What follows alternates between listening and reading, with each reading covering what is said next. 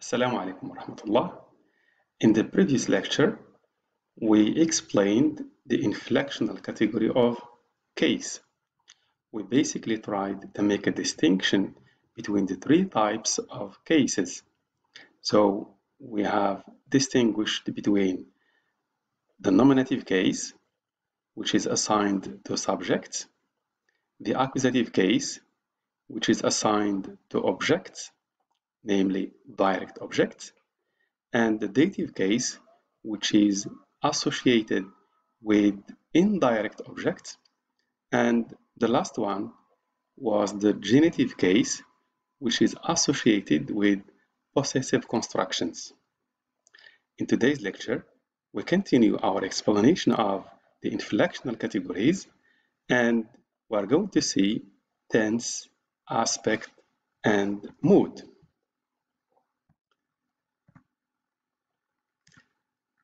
So tense, aspect, and mood are commonly abbreviated as TAM, and they are also called tense modality aspect, abbreviated as TMA.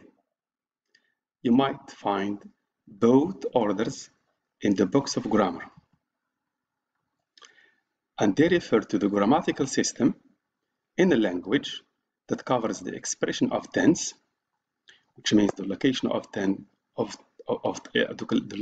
tense in the line of time, and aspect, which is about the continuous flow of time or the repetitive occurrence of actions, and mood or modality, which is about the degree of necessity, obligation, probability, ability, and so on.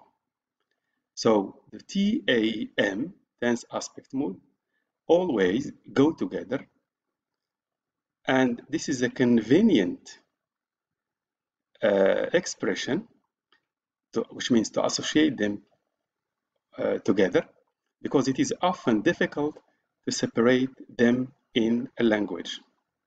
Often, any two of tense, aspect, and mood, or all the three, so sometimes you find tense aspect, or aspect and mood, or tense and mood, and so on, may be conveyed by a single grammatical construction or a single morphological mark. So most of the time, especially in English, which is a language in which you have weak morphology on the verbs, you don't find morphological marks of tense separated from those of aspect, separated from those of mood. Most of the time, they go together and they are expressed by the form of the verb by one morphological form. Now we're going to see each one of them, and we will explain what they mean. So tense is the grammatical term that refers to the time when the action of the verb occurs. So we can speak about past, present, or future tense. Now the question is, what's the difference between tense and the time? Very simply, tense is a grammatical term. Time refers to what exists in nature. When you say past, present, future, it's a term which refers to time in its natural flow. The time frame of an action is usually established by referring to the present moment.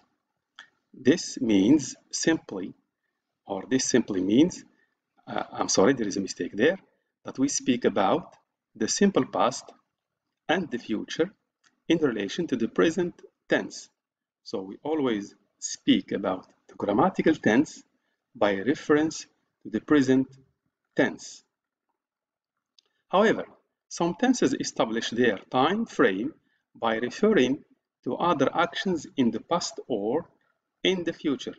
For example, the past perfect tense indicates a past action that occurred prior to the completion of another past action. So it is the past, in other words, it is the past of the past.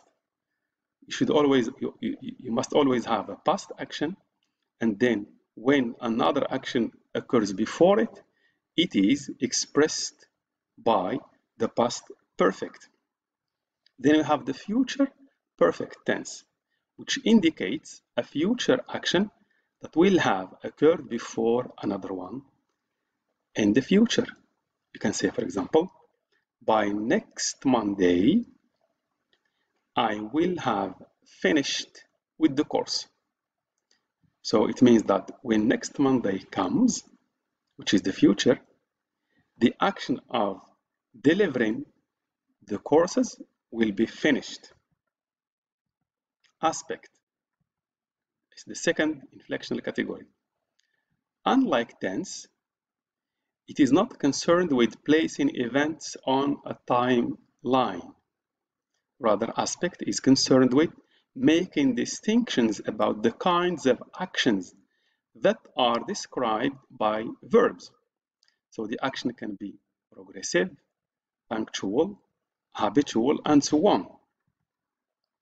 The most fundamental aspectual distinctions that exist are represented in many languages by the perfective aspect and the imperfective aspect.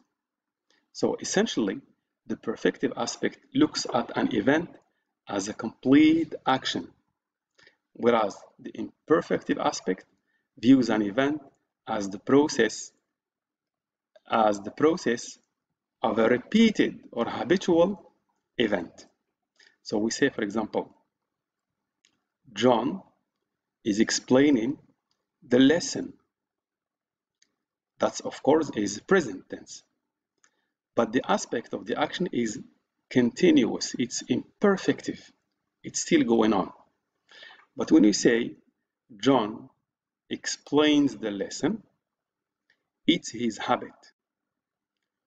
It doesn't mean that he is explaining the lesson all the time. It simply means that it's part of his job or part of his duty is to explain the lesson. So the tense is present, but the action can be habitual, it can be progressive, and so on.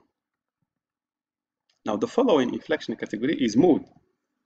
In grammar, mood is used to refer to a verb category or a form of the verb, which indicates whether the verb expresses a fact, the indicative mood, it is used to express facts, or a command, and this is called the imperative mood, or a question, it's called the interrogative mood, a condition, and it is called the conditional mood, or a wish or possibility, and this is expressed by the subjunctive mood. I will try to give examples for each of these. So the indicative mood is the most common and is used to relate facts and objective statements. You say, for example, Tammy gets up early in the morning.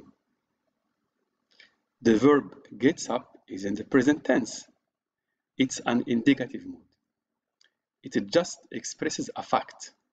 It gives, or you can give a statement using the indicative mood. We can simply say that it is the mood which is neutral.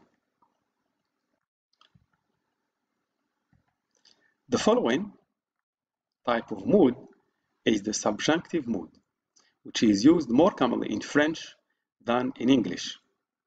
I mean, in French, it has a morphological mark, whereas in English, it does not have this morphological mark. It is used to express opinions and feelings, okay, or subjective thoughts. You can say, as an example, it is too bad that John's parents are dead, infected by COVID-19, for example. If you see R is in its normal form, there is no change, even though we are expressing an emotion, a subjunctive mood. Whereas in the French example, il est dommage que les parents de Jean soient morts. So as you can see, les parents in the indicative mood, we are going to say les parents sont morts. But here, the form of the verb which is used is soit.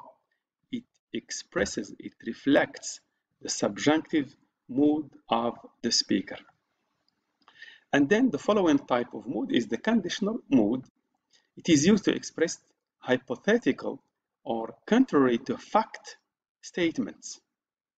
Example in English, if John were smart enough, he would have succeeded.